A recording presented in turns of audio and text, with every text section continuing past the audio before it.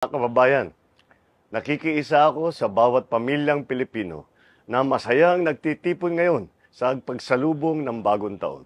Nakikisama ako sa bawat isa sa inyo na mataimtim na nananalangin na harinawa ang darating na mga araw ay mapuno ng pag-asa na hatid ng kasaganahan para sa lahat. Kabilang ako sa mga mahigpit na nananampalataya sa ating kakayahan at sa kabutihan ng may kapal, na lahat ng ating mga pinapangarap ay sana matupad. Tonight, as friends and family gather, our family joins yours in welcoming a peaceful and prosperous new year. We look back to the past year, pleased with what we have done. We look forward to the new year with a pledge to build better and more.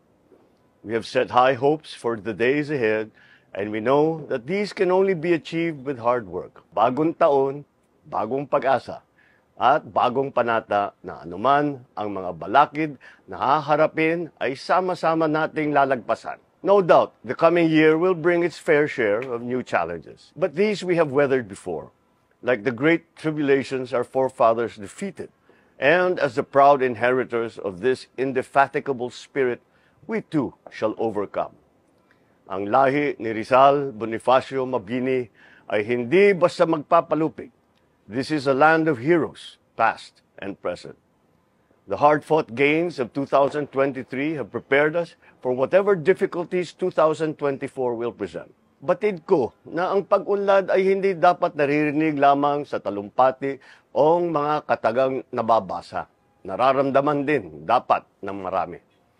And there are other achievements not captured by headline economic barometers. We built 33 additional specialty centers, over 2,000 classrooms, and 7 additional cold chain facilities. We facilitated investments in renewable energy through the award of renewable energy contracts with a total potential capacity of around 121,000 megawatts. We also completed 8 water supply projects with 147 additional water projects being implemented in preparation for next year. We will continue to purge government of rules that slow the delivery of public services, because when projects get delayed, progress is denied our people. And this commitment to efficiency and service will extend to documents and licenses, because service delayed is also service denied. But not all public projects, however, are sunk into the ground. A great bulk of this are assistances to our brothers and sisters who are facing immense challenges in life. But TUPAD, IX, MAIP, and other programs of the government are not just safety nets that catch those who fell into hard times. They are the scaffolds upon which one can climb from where they find themselves now. This is the principle behind the free college program and its many subsets of scholarships, from new doctors to the students whom we prepared for their future careers in the field of science and technology, engineering, mathematics, and other professions. This is a driving force behind livelihood grants and product incubation assistance. They serve as government equity to our skilled and talented young people, so their dreams will turn into reality. This is the reason why we continue to give support to our farmers, from seedlings to fertilizers to fuel, because their sweat alone should not nurture the crops they grow in feeding the nation.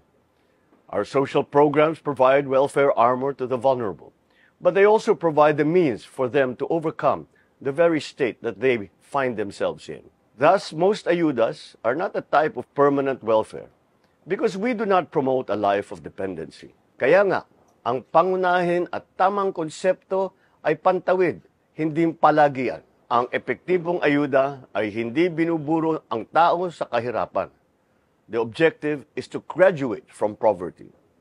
Sa pagsapit ng bagong taon, ang bawat Pilipino ay mayroong New Year's resolution o pangakong pagbabago sa kanilang buhay. Ang New Year's resolution ng inyong pamahalaan ay ang puspusang pagsisikap upang maggawad ng mahusay at tapat na serbisyo na susi ng pagpaganda ng buhay nating lahat.